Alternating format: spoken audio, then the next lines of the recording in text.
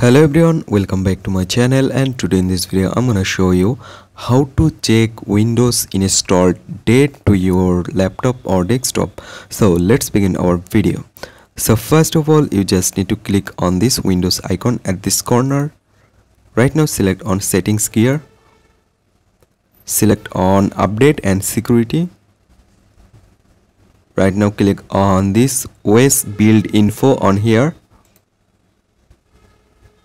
Right now scroll down and you can see this is Windows installed date. So here you can see this is Windows installed date. So that's it, and in this way you can find or you can check Windows installed date to your laptop or desktop. Hope guys this video can help you. Don't forget to like and subscribe to my channel.